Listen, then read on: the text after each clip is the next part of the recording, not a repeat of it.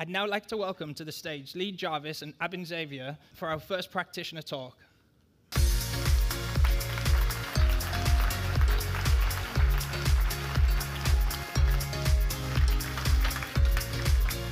Wow.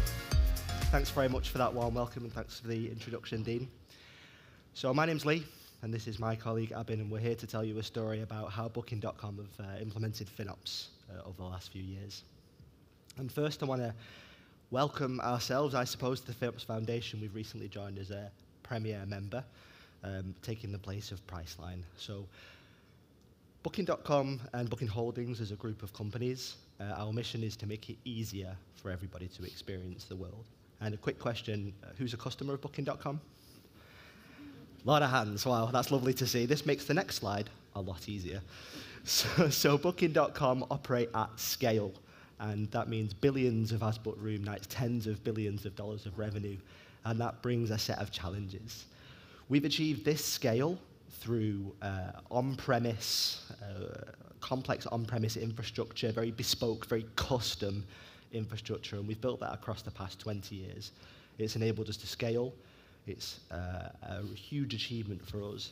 But our step into the future is public cloud.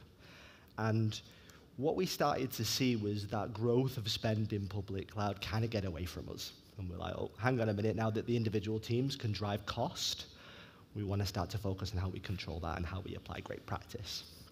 And those historical challenges really matter because teams weren't used to understanding or really caring about cost. And they were mostly just focused on how do I deliver my feature. It also meant that the practice of FinOps, that knowledge just wasn't in the business. And so we took the decision in 2022 to bring in an external consultancy and help us just kind of kickstart. And very early, it was clear to us that we wanted to do things our own way. And so the story we're going to tell you today is how we've moved through the maturity phases of crawl, walk, and run, and how we've moved through the FinOps phases of inform, operate, and optimize. And we'll also indicate the topic, whether it's AI or FinOps is everybody's responsibility. And so what we decided to do at Booking was tackle the operate phase first. Big, multi-business unit organization. We wanted to make sure that we were partnering with our colleagues in finance to just set that foundation, have everybody understand how we wanted to operate. And with the help of that consultancy that I referenced earlier, we decided to define an operating model that was really right for us at Booking.com. And because that innovation and that cost is driven by leaf teams, the engineers on the ground doing the thing, we decided to bring that accountability to those workload owners, those project cost owners in our experience. And to make sure that the right thing was being done, we took a decision to make sure that those project cost owners had support from their leadership, the right accountability, and also from our central FinOps team and from our FinOps finance department. And so that was how we started. That was the model. And if I'm to reflect on this, the first thing that I'd say to you all is just start. Just do something, because we learned that starting late meant that we had a bigger hill to climb. And you know, don't look at the FinOps framework that JR showed you earlier and be like, oh man, like, where do I start? Like, what do I do? Treat it like building blocks. Just do the first thing that feels right, that you think is going to get you started, and do what's right for your organization. That operating model that I showed you works for us. It might not work for you. So treat it as inspiration. Yeah, morning everyone. Great to be here as part of a community of like-minded people practicing FinOps. Over the next few slides, I'm going to take you through some of the software solutions that we have built to enable our FinOps framework. So when we started off this journey, the primary challenge for us was how do we deal with a multi-cloud environment. So Booking uses more than one public cloud for its solutions, and the team might have a solution deployed on multiple cloud providers. So how do we enable them to see their costs aggregated in a timely fashion? So we decided to use an external financial management tool to achieve this. So we pulled the data from multiple sources. We attributed costs at different levels, teams, cost owners, the framework that Lee showed earlier. And this was really the first step for us. So you could see your costs and understand how much you're spending.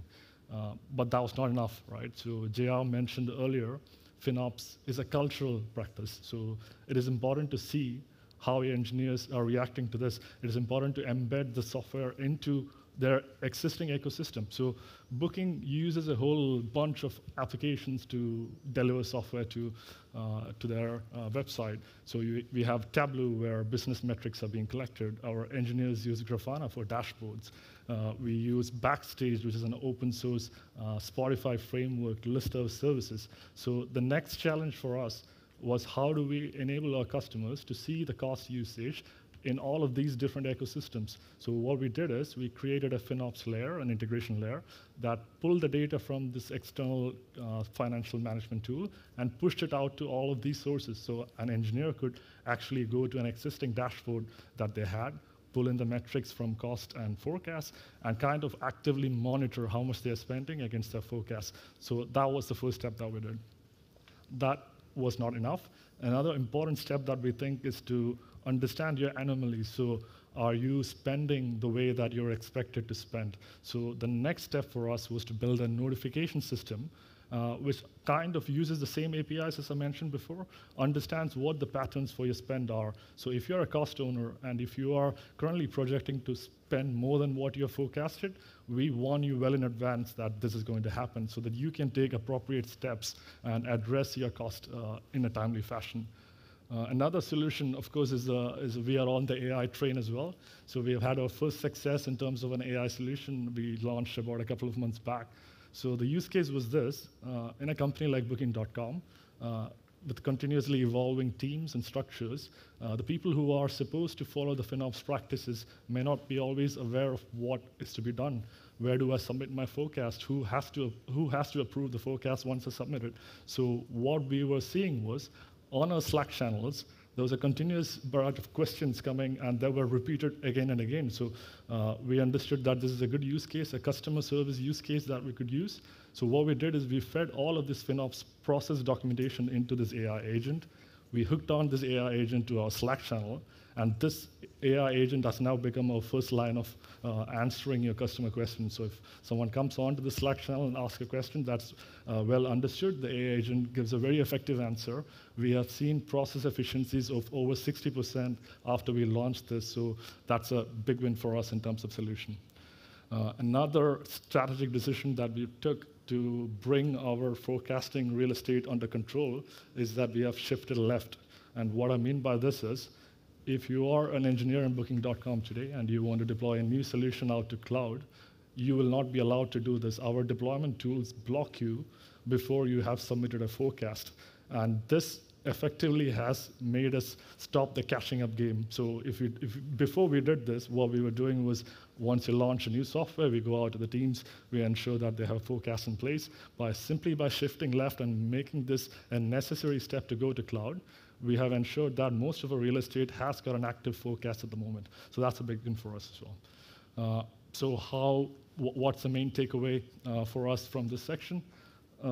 Meet your customers where you are. Don't try to build new things out there which are completely different from your existing ecosystem. Engineers are a funny bunch. They are creatures of habit. They want to use tools that they're used to using. So try to fetch the data from appropriate sources. Try to push it to the existing ecosystem. Meet your customers where you are. And so Abhin spoke to you a little bit about how we're bringing the data to our customers, how we're helping them control their spend. And that really helps them then focus on how we optimize against that spend. And at Booking.com, we decided to put together our own framework. It's fundamentally based on the FinOps practice and the FinOps framework. And where we started, because of our scale, is we're able to leverage private pricing that might not be right for you, but it was our first kind of bastion of how we save money. And then moving on to things like reserved instances, those core savings mechanisms as the foundation for our customers. The hard bit is then for those workload owners to drive optimization through things like right-sizing. And we're doing things like bringing recommendations to our customers, embedding architectural decision-making up front to make sure that they're following things like the well-architected framework. And of course, all of the tools that Abhin showed you, here's your cost, make sure you're not going over it, that kind of optimization through control, no accidental spend. And that's really core.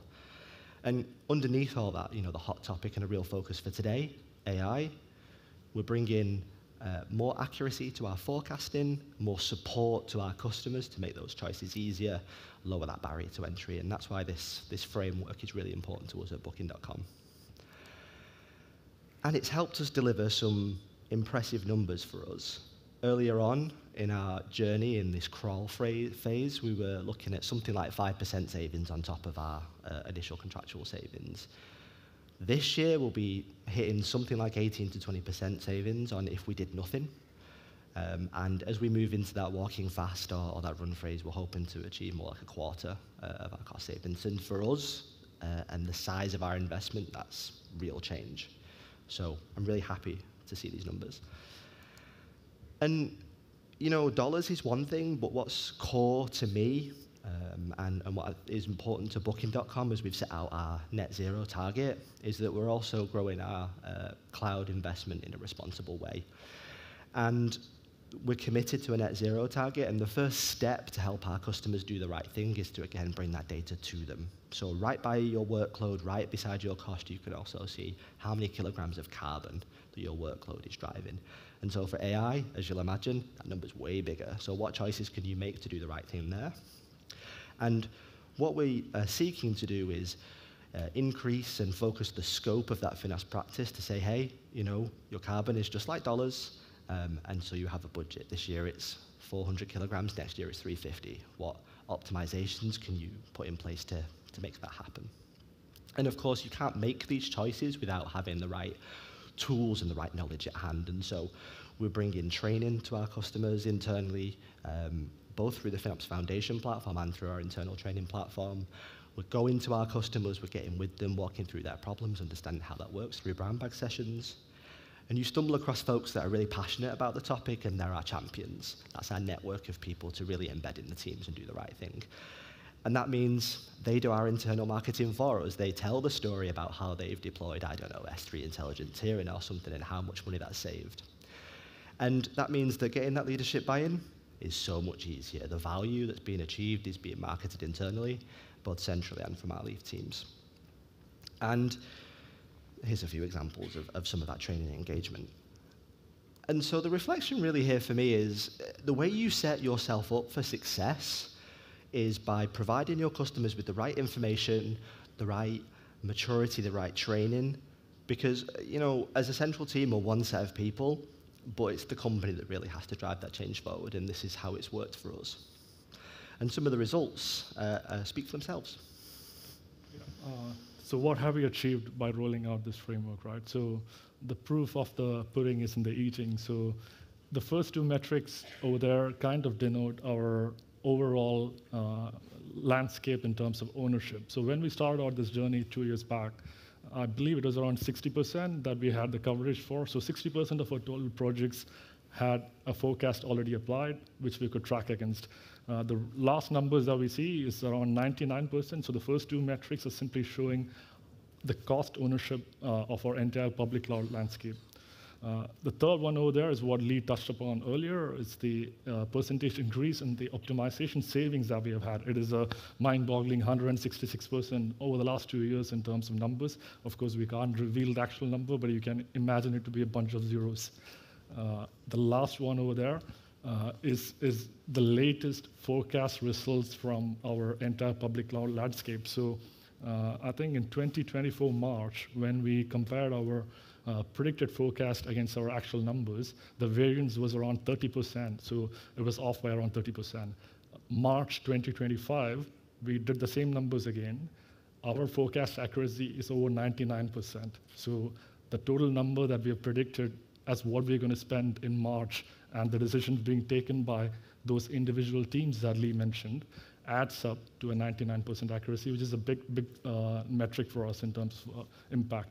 So that's big for us, but our journey doesn't end here. FinOps is a continuously evolving journey. It's an iterative journey. You have to listen to your customers, understand what their pain points are, feed that back into your system. You have to adopt new technologies that are coming out in the market. So we have big plans for the next 2 years. Some of those are on screen right now. Optimizations and saving engine. So this is a new thing that we are building. We want to understand your optimization opportunities, assign them to the individual teams. Since we have the cost ownership problem solved, we know exactly which person to reach out to when you want to optimize a certain service or an application. We're going to leverage that. We're going to send out the optimization recommendations directly to the team and track it in terms of how they're doing. AI, again, we are having a bunch of projects right now in flight. Essentially, we are trying to solve the forecasting problem or make it easier for our customers to forecast. So we have all the data that we have from cloud providers, from internal systems. We're going to feed that into AI agents and use that as an AI assistant to help with the forecasting process. JR mentioned earlier about scopes. Yeah, that's a big topic for us as well. So we have effectively rolled out this framework to our public cloud domain. We think the same can be done for our internal on-prem data centers and infrastructure. So we want to have one framework across board, whether it's cloud or internal on-premise data centers, and we want to roll that out as a single use case. And lastly, we want to kind of gamify this process. So I think there's value to be had if you can show how certain teams are doing and how effective they are. And we're going to have some leaderboards, some FinOps champions, et cetera, and we're going to kind of make it more effective as a framework. So what's the key takeaway? There's no one right way. The framework that you see is building blocks. Your culture is your culture. And leverage those things and the skill that you've all acquired. I saw a lot of hands up about people doing 2, 5, 7 years of practice, and apply that against your business. And lastly, I'd like to say thank you to you all. We're available if you want to chat and catch up. I'd love to learn from you folks. And thanks very much to FinOps Foundation for having us. Hey everyone, producer Andrew here. I hope you enjoy this video as much as I enjoy sharing all of these amazing FinOps stories, best practices, and expertise. Please take a moment to like, subscribe, click the notification bell, and leave comments and questions for our speakers. Check out more FinOps content on our YouTube channel. We appreciate the support.